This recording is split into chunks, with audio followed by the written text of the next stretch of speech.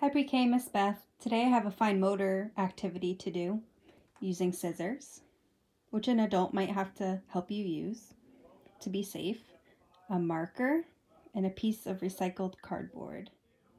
Using my marker, I drew a picture on the other side of my cardboard, on the blank side, of a kitty cat. And look who came to join us. Salem. Using my scissors, I'm going to cut out the picture of the cat. Even though I chose to draw a cat, you can draw whatever you want. Maybe your favorite animal, maybe your favorite toy.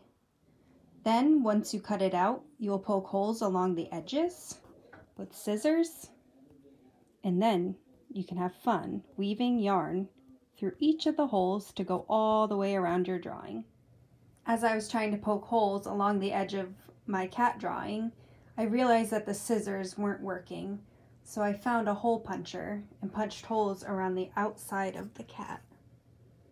Then I found some yarn and I tied the first piece into one of the holes. For most of the cat, I have woven the string through the holes.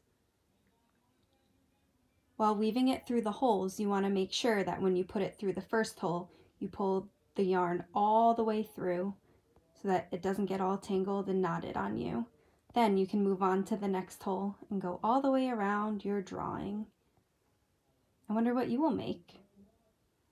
Talk to you soon, Pre-K. Love you guys.